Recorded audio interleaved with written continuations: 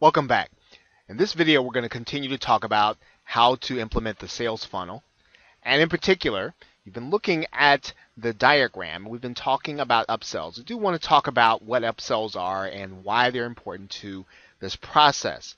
Now, after the front end purchase, your buyer will see another offer, and that's going to be your first upsell. And actually, they're going to see two other upsells right after that. So what does that mean? Well, if you think about it, if you've ever purchased a domain name at GoDaddy, and if you haven't, it's almost worth going to purchase one in order to see this process. GoDaddy will give you several opportunities to make several purchases, and they give you these opportunities so that you can enhance what you're already buying. They probably don't make a lot of money on domain names altogether, but they probably make a lot more of their profit on the sale of other products and services. And so they give you several offers throughout the checkout process before you actually get to actually pay. And that's basically what you're doing the same thing that GoDaddy does. Domino's Pizza does the same thing, and they give you several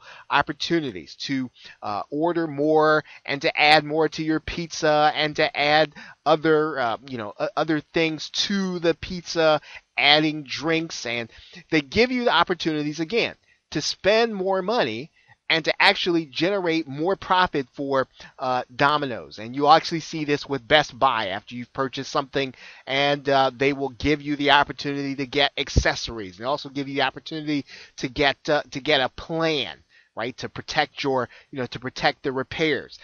All kinds of companies, large and small, will provide their buyers with upsell opportunities, and you want to do the very same thing. A digital product in that respect is no different than a physical product.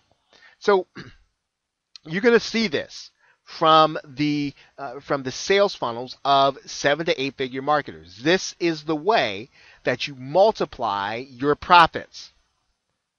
And in fact, we talked about customer lifetime value, but this can almost skyrocket your customer lifetime value by, in some cases, over 1,000 to 1,400%. It's very easy to do that if a customer makes a front-end purchase and buys all the upsells that you give them. So what you want to do, and what we have been talking about in this course, is you're building a 3-level upsell. Now, you don't want to do more than that. Now, this will irritate your customer, and it will keep them and prevent them from wanting to go into another buying relationship with you again, even as they are on your email list. So 3 is the limit. In some cases, you may want to consider, based on the niche, even doing less than that. Now, overall, this is going to increase your conversion rates. It really is the key. This model, or adding in an upsell, giving them the opportunity once they make your front end purchase to buy more, is the key to exponential profit. You have the buyer right there, and this is why even if you don't have a lot of traffic, you are exercising the maximum opportunity for the buyer while they're there. So you have one buyer that might make 4 purchases, and if you think about it, if you were to use paid advertising to try to acquire 4 new customers to make 1 front-end sale, that's going to cost you. Well, this doesn't cost you anything because the buyer is already there. Whatever you paid, or whatever that buyer actually cost you, if you actually attracted them through paid traffic, that is the cost that you'll be paying. But you will be seeing a high ROI because they will be buying 3 to 4 products from that one appearance or that one visit to your site. And probably the key in this, and we're going to be talking about this in the rest of the course, this is very easy to set up in JVZoo. Very easy, and you will be able to set up your upsells with astonishing ease.